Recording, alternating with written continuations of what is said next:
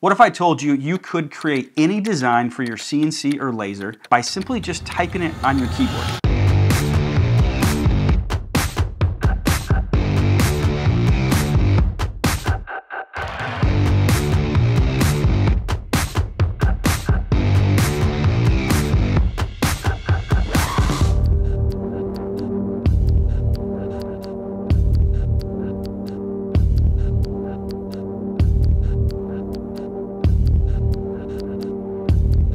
So let's break this project down. I want to give you step by step what I did here on how to take this AI generated image and make this project with it. So step one, I went to Kittle.com and went into their design space and clicked AI. In the left-hand text box here, I described what I wanted to create. In this case, I started with the text, "A portrait of a fashionista dog riding a moped." How I got there, don't ask. But that's what I ended up with. And then so I did a couple different iterations with a couple different text changes, but that was the base text. And the final text that I ended up using was "a male Italian fashionista dog riding a moped." And this is what it generated. Next, I resized the image. Next, I used the background remove tool to get rid of the background, so I just had the image. Next, I downloaded the image as a PNG. Next, I took that PNG image and imported it into Lightburn. Lightburn is the industry standard for laser design software. So I imported it this way just to make sure that background was removed and it would engrave the way that I thought it would, with just the picture. So then I went back into Kittle and used the text design presets that they have. They have a lot of text designs, and Andrew, my cameraman, and I came up with this saying. Once I had the text and the image placed where I wanted to, I downloaded that as a PNG, imported the design back into Lightburn, and this is the design I actually engraved. I didn't do any edits to the photo itself. I just engraved it how it was generated and how it imported. I did have to set the engraved settings. I set the dots per inch, or DPI, to 300, which is a line interval of like 0.8. That's another way to set your DPI.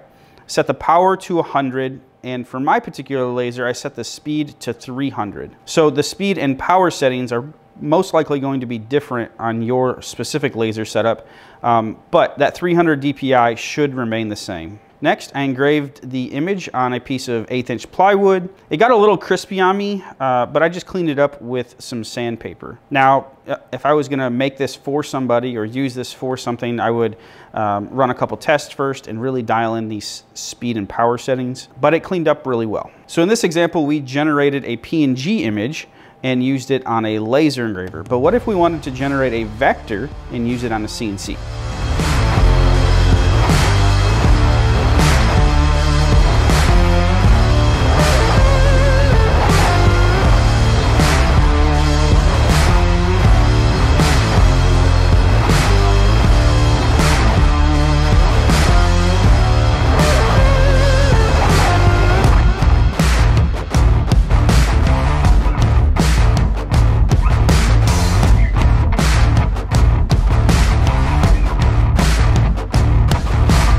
All right, so let's break this project down step by step. So I went back to Kittle's AI design space.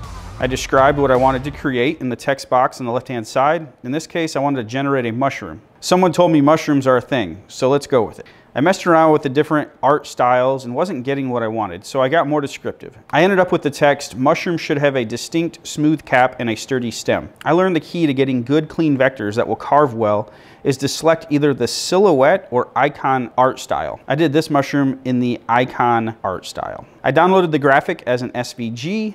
I imported the file into Vectric. Vectric is my CNC design CAD CAM software. I sized the mushroom graphic to the size of my wood material. In this case, I used this painted piece of plywood. It's a scrap I had laying around, but I thought that the white paint would look good in the contrast with the red epoxy that I was going to use. Then I selected the entire graphic and set up an engraving toolpath with a flat bottom depth of 0.125 using a 30-degree engraving bit. This engraving toolpath also has a clearance toolpath, which clears all the large voids where it would take forever to do that with a engraving bit. So For that, I used an 1/8 inch downcut bit. Both these bits that I used, you can get on my website at andybirdbuilds.com. I exported the G-code like I would with any other CNC project and carved it on the CNC. I got some amazing details, and overall it took about 40 minutes to make this design.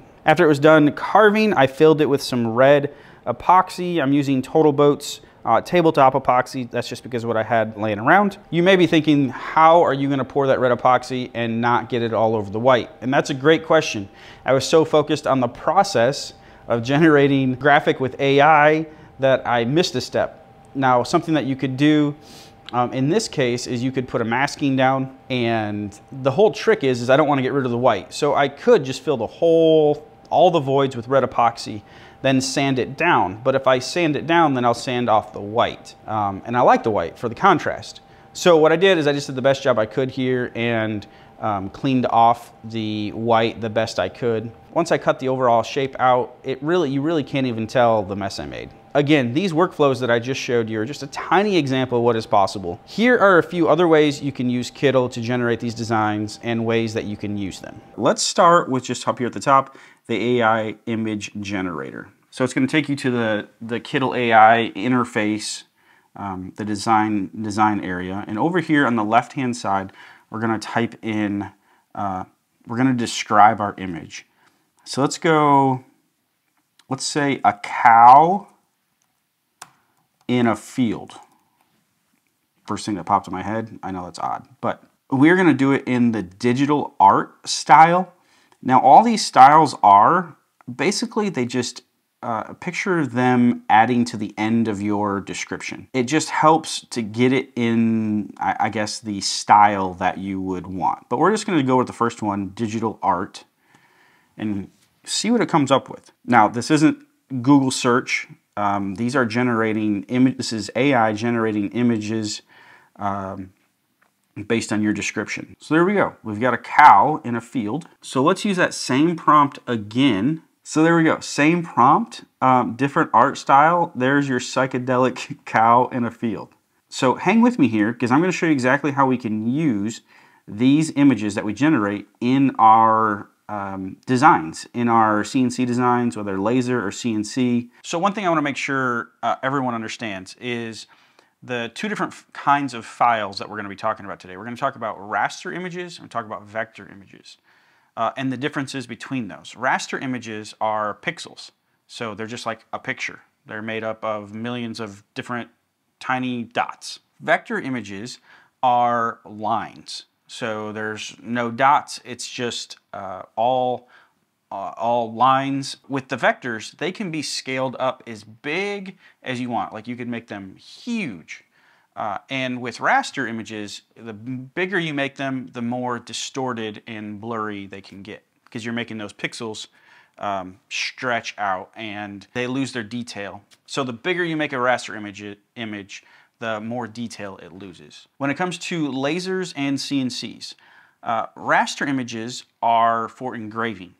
So engraving pictures, engraving designs, the laser literally engraves those dots and engraves those pixels to make your image. A vector design is used more common with CNC routers, where you are removing material and you need to set up toolpaths along those vectors. So I just want to make sure before I jump in and refer to these different terms that you know what I'm talking about.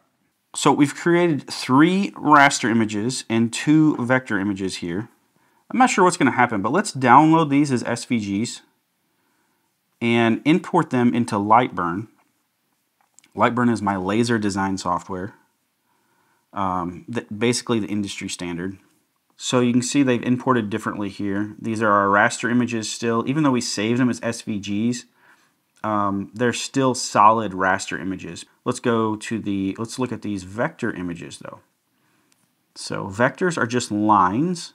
So these 2 cows that are vectors would be really good for the CNC, where you set up toolpaths and you could carve out the inside of it, or you could just carve the lines, you could infill it, a lot of different options here. So that is the cow experiment. All right, so let's jump back into Kittl and I'm gonna show you a couple other tricks All right, I'm kind of struggling with what to type in, what prompts to type in. So here, we're back to the find and use stunning AI art. This one's kind of cool. Someone typed in abduction, Roswell, Area 51, close encounter, spacecraft, alien invasion.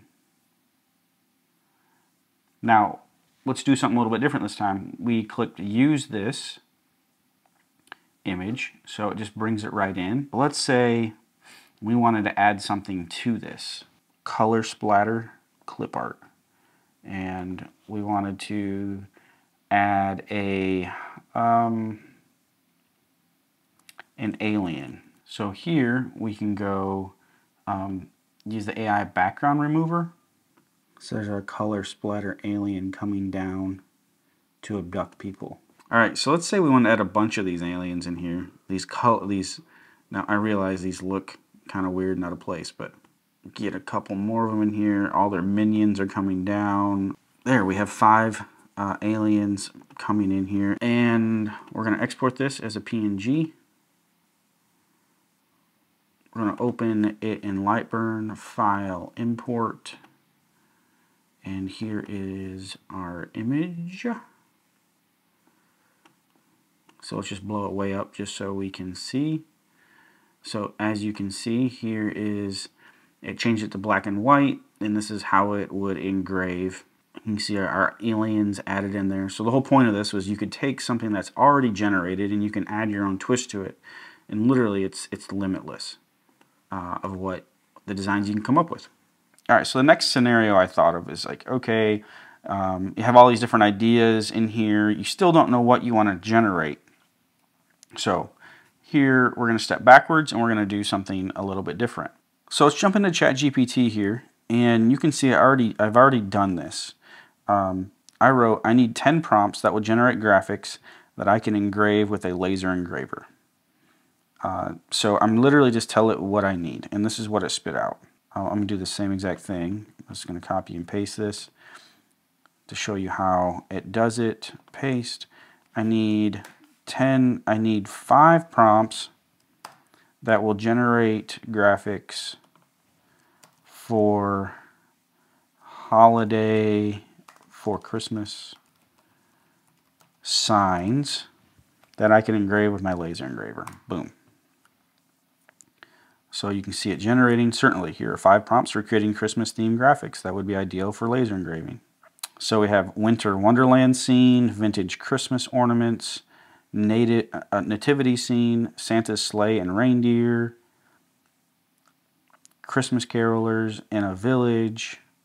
So one thing that I've noticed with Kittle's AI is you don't want to just copy and paste all of this in there because it'll overwhelm it, and it doesn't really come out the way it seems like. It needs to be more concise than what ChatGPT has given us. So we're going to go with shorten these prompts just to the main details. They're the same ideas, but it just took them and made them shorter. And we're going to paste it in here. I still think this might be a little much, but we're going to generate it in a digital art style, just a basic style, and see what it comes up with. Okay, not bad. So same exact prompt, very similar, but it got a lot closer this time. So let's take this and remove the background, and we'll put this in this one here. You can shrink it down. So you just want to put it in a place where it works. And it works there. I mean, that doesn't look like it's just been plopped in there. One thing to note is when you plop this in here, it's a really small snowman. So there's a snowman, and we could keep adding, obviously. But one thing, when you add different graphics, you'll want to highlight all of these. If you're going to want to move them around and resize them, you're going to want to group them together. Let me take this to Lightburn real quick and show you what this one will look like. Boom. Now we have something that we can engrave.